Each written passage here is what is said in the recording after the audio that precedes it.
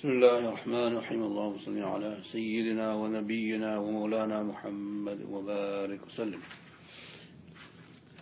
We are on Surah Al-Qasas, which is Surah number 28 and ayah number 78. أعوذ بالله من الشيطان الرجيم. بسم الله الرحمن الرحيم. قال إنما أوتيته على علم عندي أولم يعلم أن الله قد أهلك من قبله من القرون من هو أشد منه قوة وأكثر جمعا ولا يسأل عن ذنوبهم المجرمون. This is the story of Qaroun, who was from the community of Musa alayhi salam. He was one of his own. Allah subhanahu wa ta'ala blessed Qaroun with so much money that the keys to his wealth had to be carried by very strong people. And his people, who were trained and seasoned by Musa alayhi salam about Allah, about the dunya, about the akhirah, they admonished him and they said to him that he should not seek fasad and commotion and corruption through his wealth, and he should consider himself fortunate that Allah subhanahu wa ta'ala has given him this ni'mah. Qaroun then says, قال إنما أوتيته على علم عندي, that I have been given this because of my knowledge that I have, of knowledge that I possess. Qaroun then claimed that God gave him this wealth and fortune because of his own earnings and because of his own skill sets and because of his own effort, and he made his fortune through his own. It had nothing to do with direct divine providence. When you own that much wealth, then you claim it's yours. Allah subhanahu wa ta'ala then says, or the people of Musa then said to him, does he not know that indeed Allah has destroyed before him many generations who were much more severe than him in power and authority and much wealthier? Meaning that nations before Qaroun and generations before Qaroun were much more authoritative and much richer, much wealthier. Who can be wealthier than Qaroun as an individual? Allah subhanahu wa ta'ala says, generations of wealthy people. So Allah not only destroyed the individuals who were wealthy, Allah has destroyed generations that were wealthy. Now this destruction may be in the form of a punishment, and this destruction may be just normal death. Civilizations, they die also, and generations die also. So here we see Allah subhanahu wa ta'ala saying that yes, you do have wealth and you may have earned it, but your ultimate fate is that you will die. وَلَا يُسْأَلُ عَنْ ذُنُوبِهِ الْمُجْرِمُونَ, and then the guilty, they will not be questioned about their sins. Okay? They will not be questioned, and he will not be questioned about those who are criminals and those who are guilty. Meaning each one will carry his own burden towards Allah subhanahu wa ta'ala. You will not be held responsible, accountable for anyone else's burden.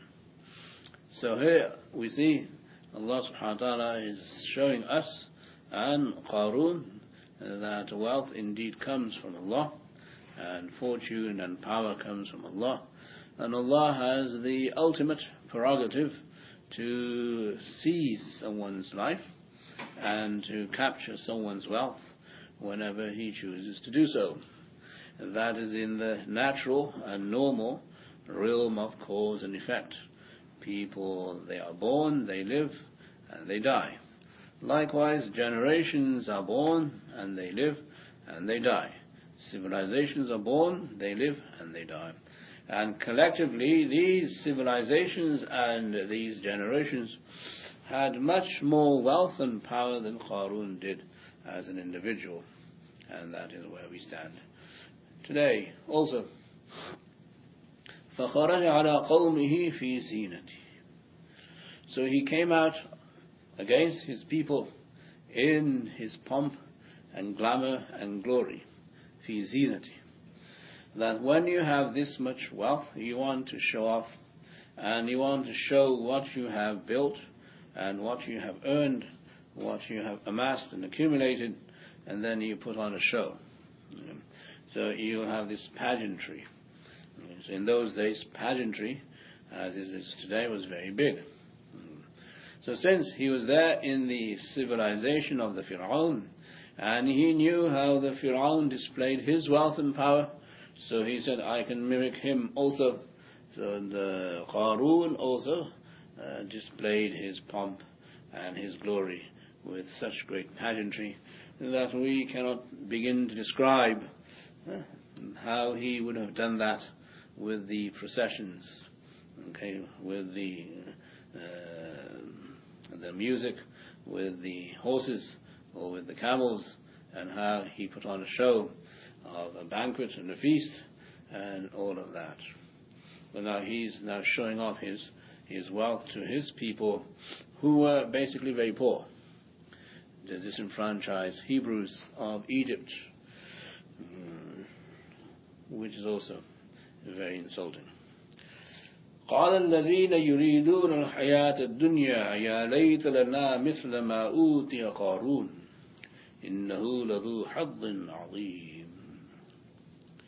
Those who wanted only the life of this world, they started to remark and observe, if only we were given something similar to what Qaroun has been given. We want that. Why? Because indeed he is a man of great fortune. لذو حظ عظيم. He is someone who has tremendous fortune. And this is what people of the dunya say. That the only concern is whether or not we have made it in this world, and how have we made it. If we have made it big, then we are fortunate, and if we are not, we haven't made it big, then we are just normal, average, a stat.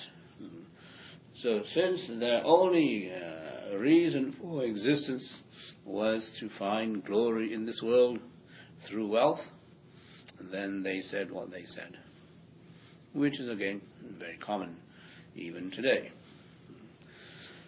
So the Quran is now introducing in this surah, which is called the story, another story. So the first story is Musa, and another story is of Qaroun. In the story of Musa, Musa is raised in luxury in the palace of Fir'aun, and Qaroun acquires his luxury through wealth and good fortune, and the fate of one is this, and the fate of the other is something else. وقال الذين أوتوا العلم ويلكم ثواب الله خير لمن آمن وعمل صالحا ولا يلقاها إلا الصابرون. As opposed to those who wanted the dunya, Allah uses a phrase which is very unique. So He doesn't say those who wanted the akhirah. He does not compare those who wanted the dunya with those who wanted the akhirah. What does Allah say here? وَقَالَ الَّذِينَ أُوتُوا الْعِلْمَ. Those who were given knowledge of the unseen, knowledge of what is certain, knowledge of wahi, knowledge of the nabi, Musa alayhi salam, and knowledge of the akhirah, and so on. Those who are given knowledge are always going to be better than those who are given the dunya. As the Prophet ﷺ said, that we are the brethren of prophets and anbiya. We do not leave any wealth behind. We're not here to distribute wealth. What we leave is sadaqah. So if anything I'm leaving, meaning dinar and dirham, it will be distributed as sadaqah and charity. I don't leave behind any inheritance in the form of wealth. What we leave behind as prophets is ilm, knowledge. And then he said, whoever receives knowledge will receive a huge fortune. The same words, hazzun azim. Huge fortune. Meaning that inheritance is something that lasts forever. Wealth will never last forever. It will expire when the world comes to an end. Your wealth will expire when you come to an end. The wealth of the dunya will expire when the world comes to an end. But knowledge will continue with you in your grave on the day of judgment and in Jannah. So Allah says that we will juxtapose now the dunya not with the akhirah, but we will juxtapose dunya with ilm, knowledge. Right? This is how we see the words of the Quran now saying to the people of Musa as a testimony to their knowledge, that what we have is the knowledge of Nabuwah from Musa alayhi salam. We don't want Qaroun's wealth because that wealth is not inherited from Musa. We want Musa's knowledge because we can inherit that from him. Why can't we inherit from Qaroun? Number one, he is very proud and arrogant, and he's very rude, obnoxious, and he boasts too much, and he doesn't give anybody for the sake of giving. So there's no use in trying to acquire dunya from someone who is this way, because he has no ethics, no morals, no behavior. But from Musa alayhi salam, who was raised in luxury, then Allah removed him from luxury and gave him knowledge through Nabuwah, through the Torah, which the Torah came later. But through Nabuwah at least. Then we want to inherit this, because this is everlasting, and the world is not everlasting, and anything in the world is also not everlasting. So وَقَالَ الَّذِينَ أُوتُوا الْعِلْمِ, those who were given knowledge, they said. What did they say? وَيْلَكُمْ, woe unto you.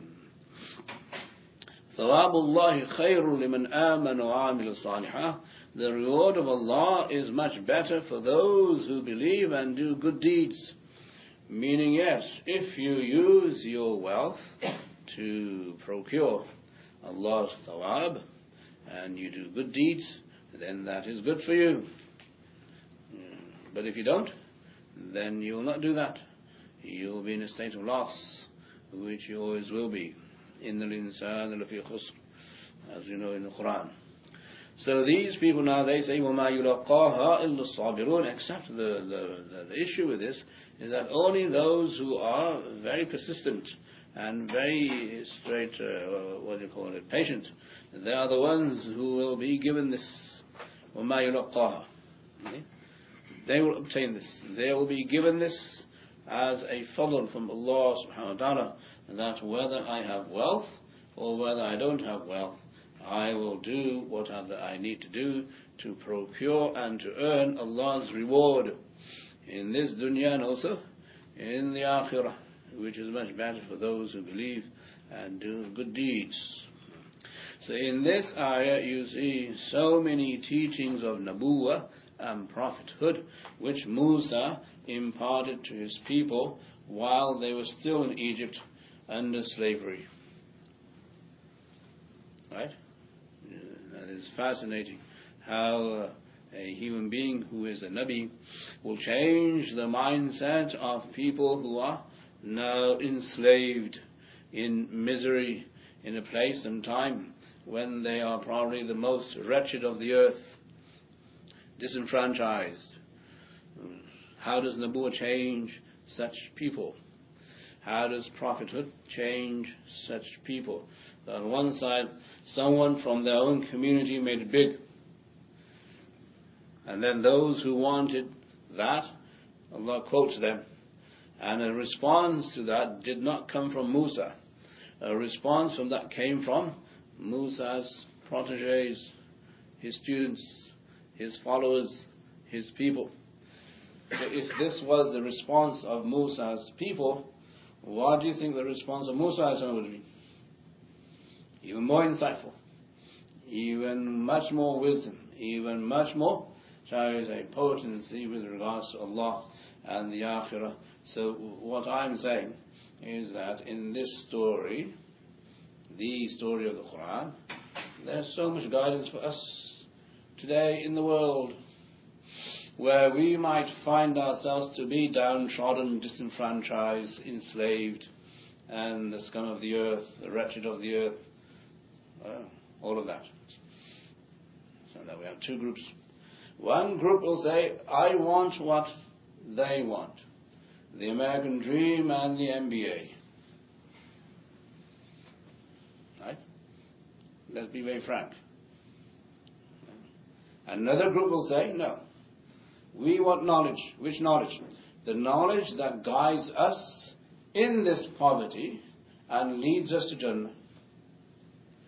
Because knowledge from Nabuwwah will guide you in every situation, whether you are disenfranchised or whether you are glorious, whether you have the treasures of Qaroun, whose keys were lifted by very strong people, or whether you are the people of Musa who have not been given wealth and you're still enslaved, in chains, in slums. Right? So which one do you want to be? So Allah subhanahu wa ta'ala is saying, read the story. The story will fit into your current situation and context also. It will fit like a glove. This is revelation. This is guidance from Allah subhanahu wa ta'ala. Don't assume that we have not guided you. All you have to do is read the guidance. But your problem is you don't read the guidance. You hear and listen to CNN and you read Time magazine for your world view. And you read this editorial and that editorial, okay, for your inquisitive minds. How about reading the Quran, which is the book of guidance? In fact, it is the book, period. ذَلِكُ kitab. It is the book. In this book, Allah subhanahu wa ta'ala has guided all of human beings. So now in a community where you have filthy rich people, mashallah, and you have very good rich people, mashallah. In the Muslim community we have filthy rich people who don't care for Allah and His Rasul, and we have good rich people who do care for Allah and His Rasul, and we have people who don't have riches and wealth. What should they do? Each group should say what this group said. وَقَالَ الَّذِينَ أُوتُوا الْعِلْمِ. Those who were given knowledge, they have a code, they have a creed. What is their code and creed? That whatever state we are in, we should seek and procure Allah's reward, Thawabullah. So whether it's through wealth or whether it's in poverty, we need to sustain ourselves through Allah's reward. If we are patient, Allah will reward us. If we are grateful, Allah will reward us. If we work together to alleviate our problems, Allah will reward us. If we alleviate our problems, alhamdulillah, and if we don't alleviate our problems, alhamdulillah, we'll be inshallah in Jannah. You have something to look forward to when you die. Right? The problem with the kafir and the atheist is what? They have nothing to look forward to when they die. And the issue with the Muslim is that they want to be like that. Which way? That way. In kufr and atheism. We don't want anything in the grave because we want everything here. So when we don't get everything here, we say Islam has failed us. Why do we say Islam failed us? Because we're not given knowledge. if we are given ilm, then we will know Allah has not failed us, and Islam has not failed us, because Allah and Islam both promise us Jannah when we meet Allah subhanahu wa ta'ala. This is why it says, وَمَا يُلَقَّاهَا إِلَّا الصَّابِرُونَ. Only those who are persistent, resilient and patient will be given this understanding. It's about internal strength. When you endure this internal strength, and then you come out into the world, then mashallah, if you're rich or poor, you are blessed. What are you blessed with? The knowledge that you are going to meet Allah. The knowledge that you're going to meet Rasulullah sallallahu alaihi wasallam. The knowledge that you will be with Rasulullah in Jannah. Ilm. Right? Not how you measure success in the dunya. If you use the dunya as a yardstick for your Islamic success, then you have failed, because you're now appropriating Islam with jahl, with ignorance. And that's why utul ilm is very intriguing, very necessary for us to understand, internalize, and also promote to other people, and that it is just not the acquisition of the dunya that Allah wants us to focus on. If that was the case, then what happened to Qaroun? So Allah tells us what happened to Qaroun. فَخَسَفْنَا بِهِ وَبِدَارِهِ الْأَرْضِ. So we caused him and his house and wealth to be what? Swallowed by the earth. It's a long story. According to some riwayat, that Qaroun was still passionately jealous of Musa. Musa didn't have any wealth, as you know. He was still there with the Hebrews. And although he went to Qaroun in his palace, he was not privy to any luxury anymore, because he was seen as the enemy. Musa was still in poverty, and he was a nabi of Allah subhanahu wa ta'ala, and all the people would gather around him to listen to him, and Qaroun would be there on the periphery, on the fence, observing the authority and the leadership of Musa, who was a pauper, ousted from Egypt, ousted from the prison, an outcast, a fugitive, living with this authority amongst his people. And Qaroun is looking at him and saying that how come he has authority? I have all the money in the world and I have no authority. Right? So now, it doesn't mean that because you have money you won't be jealous. The pride gets to you. So money is not the key. What is the key? Thawabullah. The thawab of Allah is the key. Understand? The thawab of Allah is the key to who you are and what you are. So Qaroun could not tolerate this phenomenon that he was seeing day in, day out.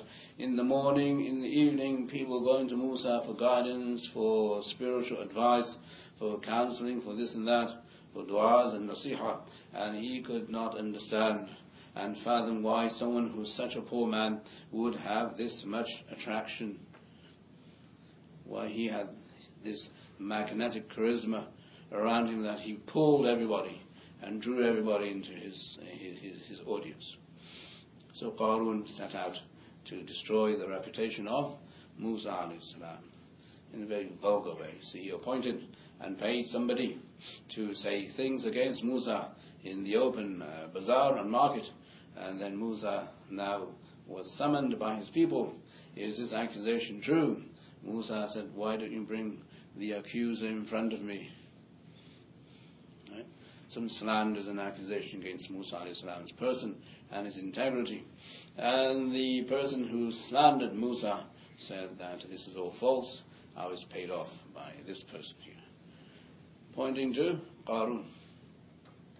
Musa alayhi salam being the man he was, this is not acceptable. So Allah subhanahu wa ta'ala, as a punishment for this act of Qaroun, caused the earth to swallow up Qaroun with all his wealth, as a physical statement of punishment فَمَا كَانَ لَهُ مِنْ فِئَةٍ يَنْصُرُونَهُ مِنْ دُونِ اللَّهِ. So he did not have any army, no any group, no any henchmen that would be able to help him against Allah subhanahu wa ta'ala's wrath and against Allah subhanahu wa ta'ala's punishment. When you go against a nabi, Allah will punish you, either immediately or later on, unless you make tawbah. Okay. So this is the story that is narrated here about Qaroun. وَمَا كَانَ مِنَ الْمُنْتَصِرِينَ, nor was he about to be amongst those who are vindicated and who are saved from Allah's wrath and Allah's punishment. So now you see the plight of those who only have wealth without knowledge. Those who have wealth without knowledge of the akhirah, they will perish.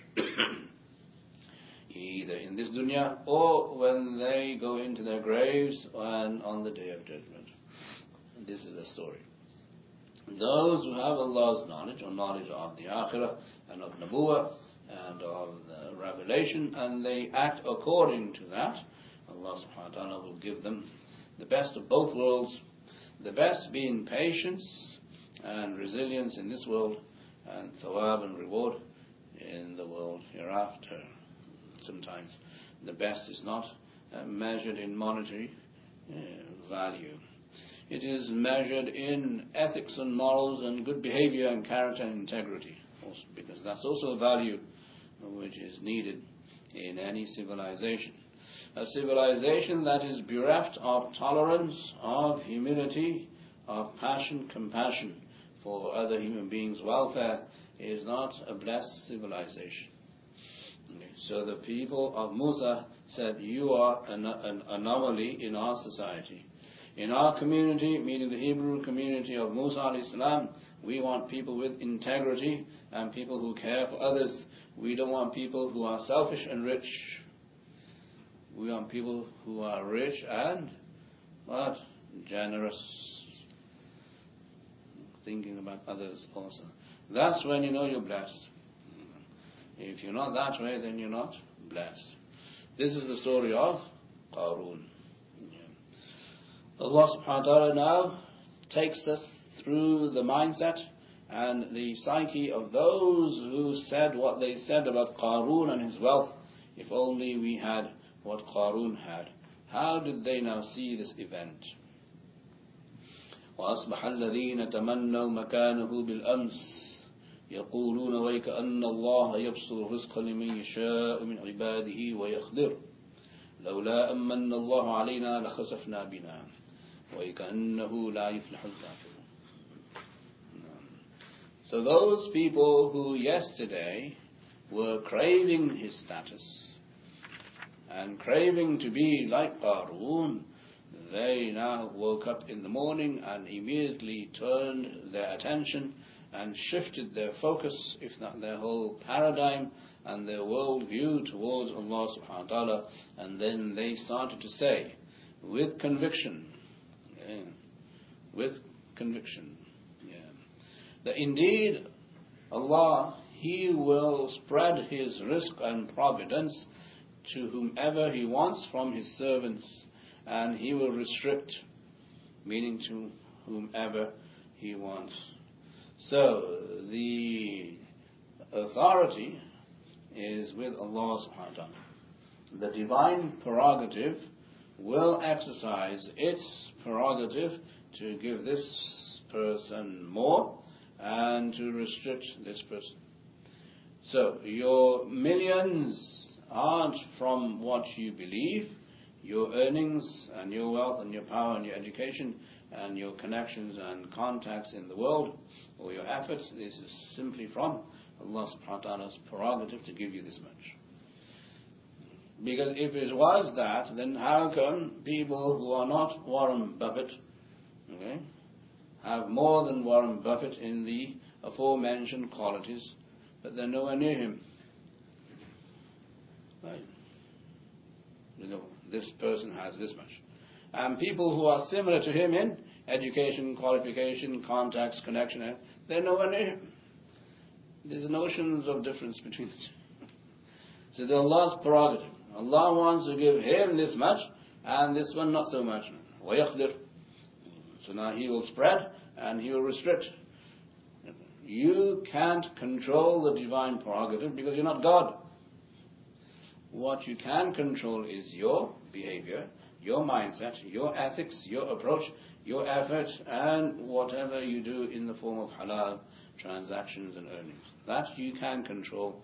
That is a blessing in of itself. Okay? The result and the conclusion is never in your hands. Otherwise, everyone who has an MBA from this school and college would be filthy rich. But they're not. Some make it and many fail. Right? That's just normal life in the USA. Not everyone becomes that way. Then you live on debt, the American dream. Right? That's how you live and sustain yourself. So now, who gives? Allah gives. And who restricts? Allah restricts. How do you get to Allah? Through knowledge. Knowledge of what? That the akhirah is better than the dunya. If Allah gives me the dunya, that is a good sign. It's good fortune. If I use it towards procuring Allah's thawab, then it's a further blessing. But if I don't use it to procure Allah's thawab, then it's not a blessing. It may become a very big curse, as these people now realize. لَوْلَا أَمَّنَّ اللَّهُ عَلَيْنَا لَخَسَفْنَا بِنَا. Had Allah not favored us, He would have made us be swallowed into the ground also. He would have given us the same fate as Qaroun, even though we don't have anything. Meaning Allah's favor upon us is that He spares us from self-destruction. Allah's favor upon us is that He has insured us against poverty in the akhirah. Allah's favor upon us is that He protects us from bigotry, from arrogance, and from being immoral. That's Allah's favor upon us. And the reason why Allah punished him was because he was immoral, and he was arrogant, and he was proud, and he did not like Musa alayhi salam. So when you put all of these now parameters and variables and invariables together, you get a very simple equation. If you believe in Allah, and you worship Him, and you follow the nabi of the time, Allah has blessed you. That's the most fundamental aqeedah for every Muslim to hold. If on top of that, Allah gives you more wealth, then alhamdulillah. And if He gives you enough to live on, alhamdulillah. That is not a sign of God's providence. That is not a sign that God loves you more or less. What you do with it, then that's a sign. If you do things to please Allah more, then that is a sign of Allah's rahmah on you. And if you do things less, you do more to displease Him, and you do less to please Him, then that's not a good sign. It's who you are and what you are that makes your wealth what it becomes. Your wealth does not make you, you make your wealth. If you are good, your wealth is good. If you are bad and evil, your wealth is bad and evil. It's you. You dictate what your surroundings are. Your surroundings don't dictate what you are. You're not a prisoner of your context. You are a free man. So the people living in the slums of Egypt, under the enslavement of Qaroun, they were free people, even though they had nothing. Why were they free? Because Allah's rahmah is wide and vast and eternal. And I can seek and access Allah's rahmah in any situation that I want to. I don't need a members only membership to this club of Allah's rahmah. It's free. So in the land of the free, you're supposed to be free. I should not be dictated by my circumstances. Circumstances come and go, they change. And just because someone else seems to have a better circumstance doesn't mean to say that Allah has more favor on him. So this is how these people were converted to the people of knowledge. So Allah subhanahu wa ta'ala punished Qaroun in this story for many reasons. One was his own failure, his own arrogance, and the other was to show people, the people of Musa, that be careful. A time will come when you will have the money and wealth that Qaroun had. And you must not become like him. Otherwise you will be also drowned, swallowed up by the earth. How is that? That you think of nothing except the dunya and the world, and you're consumed by your pursuit of the glory in the world. That is drowning. You've drowned yourself in your pursuit for nothing. If you're a free man, you will live in the freedom of Allah's tawheed. Whichever way Allah wants me, I'm fine. Today this way, tomorrow that way. This is how human beings are, and that's how Allah subhanahu wa ta'ala works and operates. Yes, if Allah gives you a ni'mah, maintain it, and make sure that you don't destroy it with your own hands. If Allah has given you wealth and education, money and prestige and honor, maintain it. Don't destroy it, because then that's on you. That's on Allah subhanahu wa ta'ala. But don't be consumed in such a way that you are swallowed up, like Qaroun was swallowed up by his pride and his anger against Musa alayhi salam. وَيْكَأَنَّهُ لَا يُفْلِحُ الْكَافِرُونَ. The truth is that Allah subhanahu wa ta'ala does not give success to those who are non-believers, disbelievers. Those who do not believe in Allah and in the Rasul of the time, they are non-believers. So Qaroun did not believe that he believed Allah existed, and he believed Musa was a nabi. That is not the issue. He did not believe that Allah is the one who gave him all the wealth, and he did not believe that Musa alayhi salam was now eligible for the attention he was given by Allah. Okay? And that spilled over into his people, and the people started to respect Musa alayhi salam for what Allah gave him, not what Firaun deprived him of. That is the story of Qaroun in the context of Musa alayhi salam's story. So now, in Musa alayhi salam's story, you have now 3, 4, 5 major players, characters. In every story, you have a plot, and you have a list of characters. So the first character is now Musa's mother. So she became part of the story. Then the second character is Firaun, obviously, major character in the story. Then the third character is his now father-in-law, and then his wife. They became a character in his story, as we see the story progress. Then Musa alayhi salam with his brother Haroun, they're the focus of the story. And then the last character is Qaroun. Right?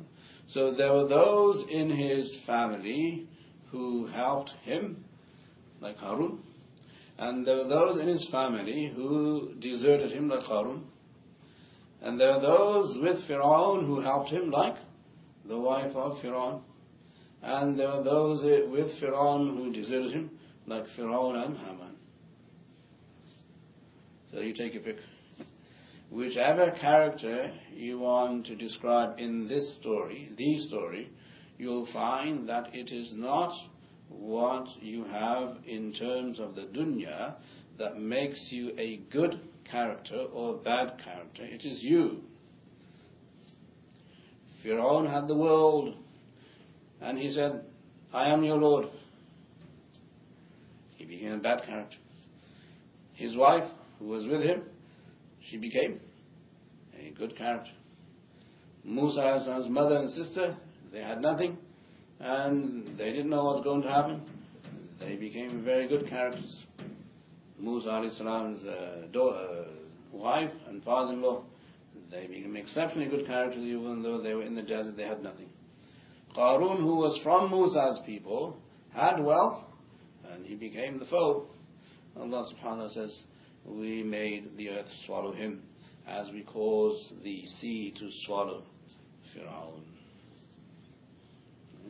So if you equate success and glory in terms of the dunya, you have failed. And if you equate success and glory with how you see Allah in your life, you have succeeded with Iman. It is not always true that a person who believes in Allah will always be protected by Allah if the person disbelieves in the Nabi. Qaroun disbelieved in Musa alayhi salam, at least at the social level, not at the aqidah level, so he failed miserably. And the Pharaoh's wife, who was with the Pharaoh as his confidant his whole life, she succeeded. This is the story. So when you want to present characters and a plot and all that good stuff, suspense and mystery and murder, you see this in these stories. When you want to represent a story, and then Allah subhanahu wa ta'ala is the best storyteller. نَحْنُ نَقُصُّ عَلَيْكَ أَحْسَنَ الْقَصَصِ. We are the ones who are the best storytellers because we narrate the best stories. Right? Now, what the mind of the Prophet ﷺ is hearing and what his heart is now leaning towards is not the story, but the storyteller. This is from who? Allah. Who wrote this story? Allah. So you're mesmerized by the plot, you're mesmerized by the character, you're mesmerized by the intrigue, you're mesmerized by the story, and you worship the storyteller. Right. This is called what? Guidance. This is called hidayah. If you miss any one of those components, you have not read the story according to guidance. You have read the story according to your own individual context, which is very limited, very confined, and quite frankly, very selfish. So when you want to tell this story to your children, make sure it's the whole thing. Make sure you have the story, the characters, the plot, and the storyteller. Who is the storyteller? Allah subhanahu wa ta'ala. What does Allah want you to take from the story? It's right in front of you. It's as clear as day. If you believe in the storyteller. If you believe in the story and not the storyteller, then you're limited in your conclusions. This is why the Quran is inimitable. It is a mu'jiza that in one very simple story, simple surah of the Quran, which you can very effectively read in less than about 20 minutes, 25 minutes in Arabic, and the translation also in maybe half an hour, you'll get what you need to know about you, your world, your worldview, and your outcome in this world, and your outcome in the other world. That's why it's called the story, Al-Qasas. Okay? So Allah subhanahu wa ta'ala will give us the conclusion to this story, inshallah, in the next few passages, next few ayat, which we will discuss when we meet again. جزاكم الله خير. سبحان الله وبحمده سبحانك الله وبحمدك نشهد أن لا إله إلا أنت نستغفرك ونتوب إليك. سبحان الله. الحمد لله.